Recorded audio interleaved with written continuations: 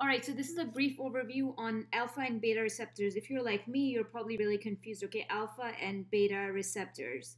So think of it as two kinds of receptors. One of them are doing things that cause contraction, the other one relaxing. So you can think of it contraction, relaxing.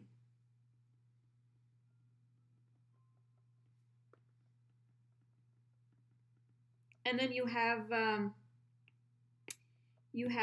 alpha 1 and beta 1. So alpha 1 receptors are in all the smooth muscles. So smooth muscles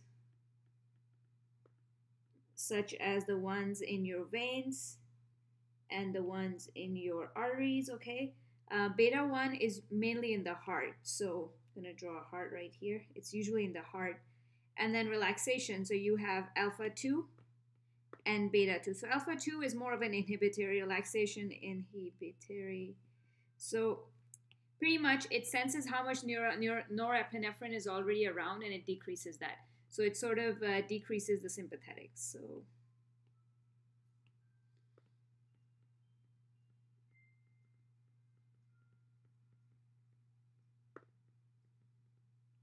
decreases norepinephrine.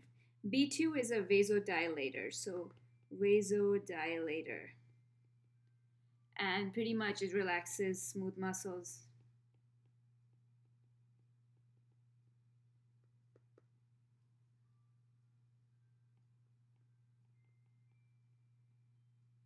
Bladder,